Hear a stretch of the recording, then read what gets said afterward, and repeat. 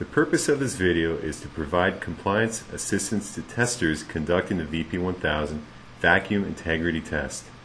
Specific procedures can be found in the executive order, while test sequencing and additional district requirements can be found in the applicable permit attachment. Prior to testing, the tester should not only ensure the vapor recovery system and components are in a certified configuration, but use only the testing equipment specified in the procedure. The test begins here when the tester first removes the cap from the VP1000 test port and installs a vacuum gauge onto the port. The tester then authorizes the dispenser and listens for the activation of the vacuum motor.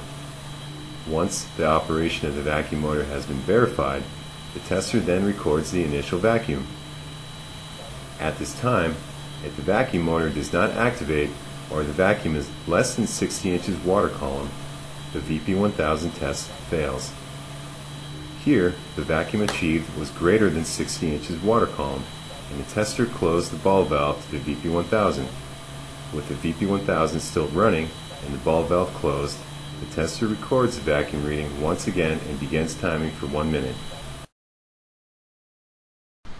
After 60 seconds, the tester then records the final vacuum.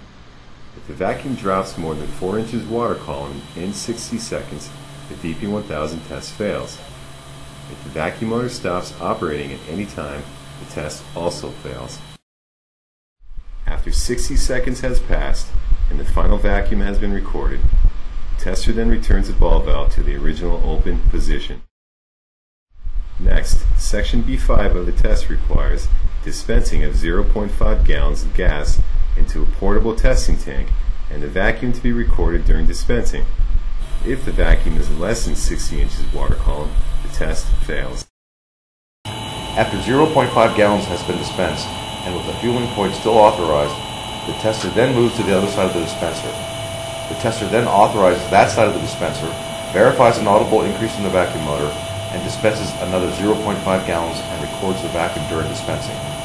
If there's no audible increase in the motor or the vacuum falls below 60 inches water column, the test fails. The tester then turns off both sides of the dispenser and performs another audible test of the vacuum motor, but in reverse order. If the VP1000 fails to activate or there is no audible increase on the other side of the dispenser, the test fails. Now the test is complete, and here the tester is shown replacing the cap on the port and ensures the ball valve is in the open position. It is critical testers be familiar with test procedures and ensure they conduct the test only when the vapor recovery system is in the required test configuration. The district has observed testing when processor valves were in the wrong position or when the PV valve was not installed. Testing and configurations not specified in the executive order or in the test procedure may result in the test being invalidated. Not only are testers required to conduct this test in the sequencing specified in the permit to operate, testers must also ensure steps B3, B4, B5, and B6 are followed in order per the installation, operation, and maintenance manual. Improper test sequencing within the procedure itself will also invalidate the test results. It is critical testers properly replace the VP1000 test port cap. Failure to properly tighten the cap onto the test port may result in leaks impacting the system's ability to collect vapors, air ingestion, and related ISD alarms.